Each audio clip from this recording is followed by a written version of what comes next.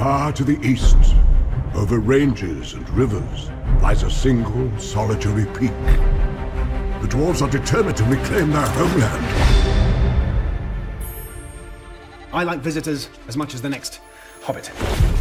But I do like to know them before they come. Visiting. Mr. Baggins? At your service. I'm surrounded by dwarves. What are they doing here? Oh, they're quite a merry gathering. So, this is the Hobbit. You asked me to find the 14th member of this company, and I have chosen Mr. Baggins.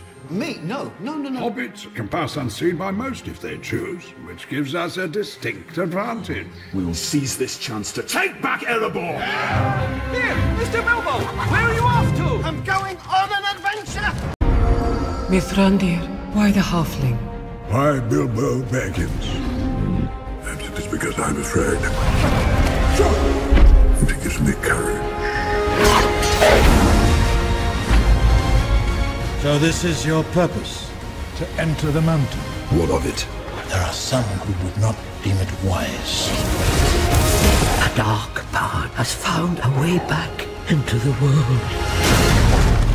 Why don't we have a game of riddles? And if it loses, what then? Well, if it loses precious, then we eat it. If Baggins loses, we eat it whole. Fair enough.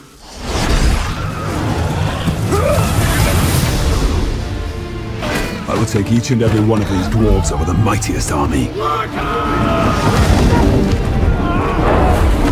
Loyalty, honor, a willing heart.